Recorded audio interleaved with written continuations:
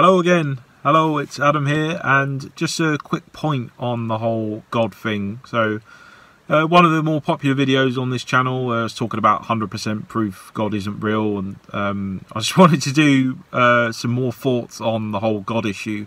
One that isn't brought up too often, although it's a fairly common one, as to why I don't particularly feel that there is a God, or not, at least the gods that we're presented with, which kind of touches on the point. Which God is God?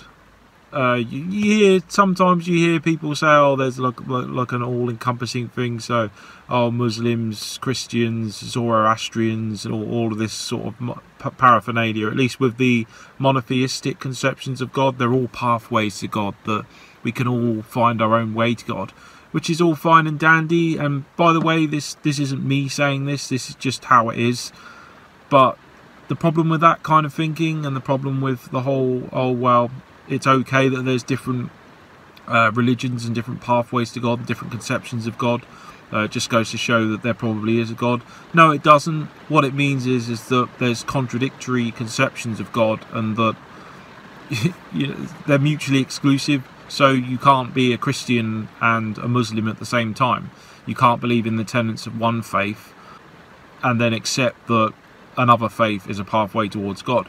Don't get me wrong, in Islam, Jews and Christians are known as people of the book, so people of the Old Testament and people of the Bible, and they are acknowledged as following a flawed version of Islam, at least in Islam. So they are related in some ways, but in some stricter interpretations of that faith, you either believe those particular tenets and believe that God is a particular way or whatever, or you're going to hell, or you're wrong, basically. So there's no way around a lot of these different religions that look at God and say, oh well, this is how God is, this is our story of what God is. If you believe in these specific tenets about God and what God did and what God wants you to do and who you should sleep with and all this kind of stuff, then you either believe that or you're wrong. At least from that perspective, it's very dogmatic. It's very my way or the highway, and therein lies the problem of all of these different religions who claim to know that not only does God exist, but God is this particular way, or God is explained in this particular way. God has this particular story. So the God of the Old Testament, for example, as opposed to another conception of God. So there are other monotheistic, I think Zoroastrianism is one, so that's a different a form of monotheism as opposed to Judaism, Islam and the Christian God, although they are known as at least the latter three are known as the Abrahamic faiths. But it's interesting when you think about it, because you have all of these different religions, and you could in that respect say, oh yeah, well, why are there so many religions? Why do so many people believe that God exists? Surely there must be something to it. Fair enough.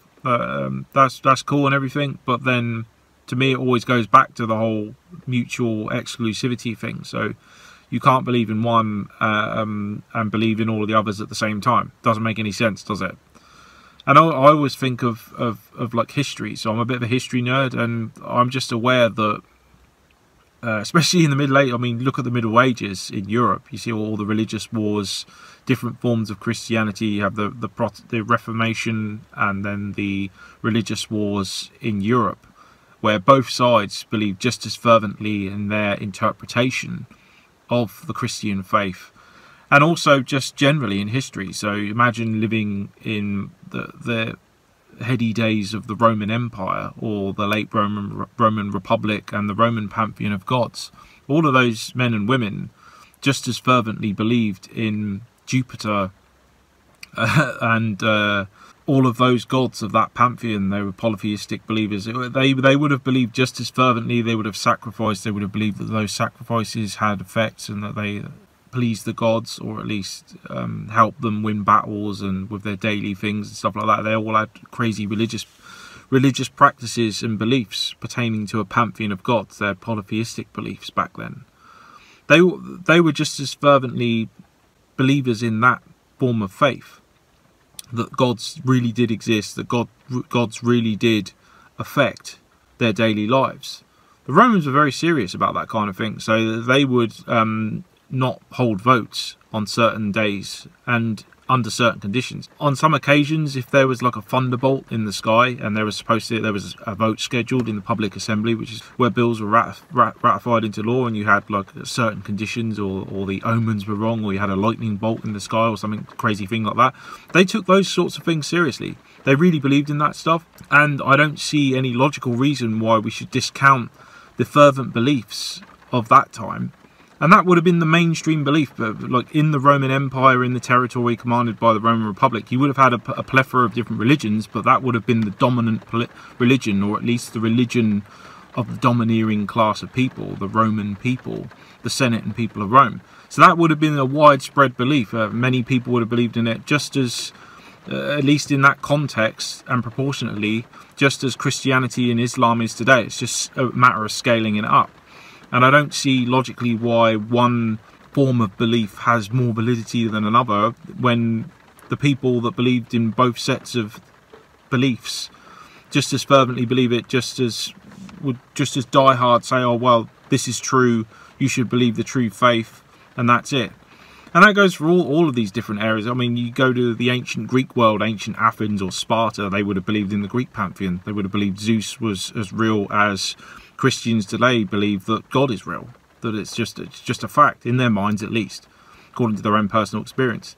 So that's the main problem I have with it. I think commonly it's called the many gods problem. So you have lots of different gods. Some conceptions of God where they say, oh, God exists and he's this way. God exists and we explain God this way, and he wants you to believe this, that and the other, and if you don't, then you're punished, or you won't receive eternal bliss and things like that. So that's the other main problem that I've never really gotten over personally. Again, it's just all opinion, and I'm just pulling it out of my posterior, but it's just an opinion on personally why I'm not buying into the whole God's existence thing.